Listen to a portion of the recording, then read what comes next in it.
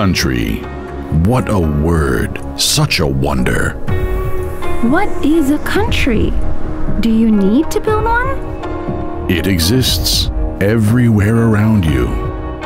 In the air, in the land, in the water, in the sun, in the night, in the people, in the buildings, in everything. It dresses you. It is around you. It nurtures you. What does it mean to love the country where you live? Does it have to offer you something? You must live in truth, in honor, in happiness, in love. This is what it means to love the country you live in, and then it will live through you, free, beautiful, and happy. Once there came a king. He knew nothing of Romanian land. He had only heard of it. And when he dressed in it, he became Romanian, but not an ordinary one. The most Romanian of all Romanians. And he left behind him a modern country. He never had any nights, only days. Nights which turned into days, and the days turned into truth.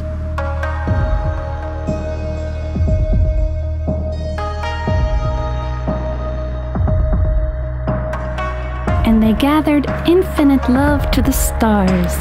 Did they melt the steel cannon and turn it into a crown? The cannon's steel was hot, hot from the war, but on his temples it grew cold, in the light's explosion toward infinity.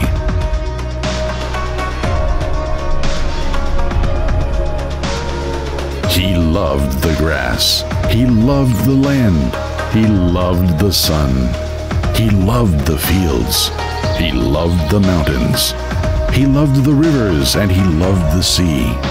And because of this, he left a country behind.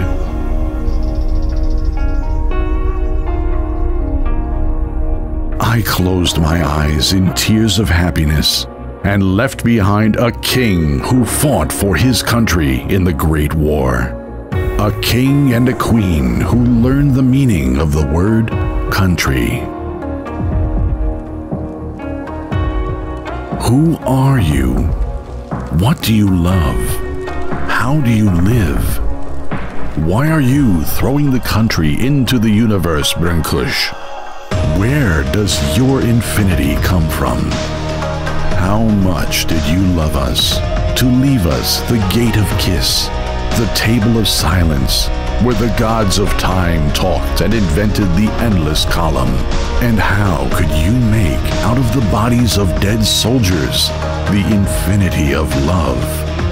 And when you loved, Maestra sang to you.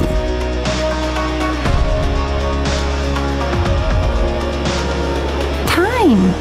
We are a people of emperors. A wall carved in dry stone, where water stands to spring alone. We are the song of a mighty Dacian, who carries within himself fire and water, the red of war, the yellow of fields, and the blue of waters.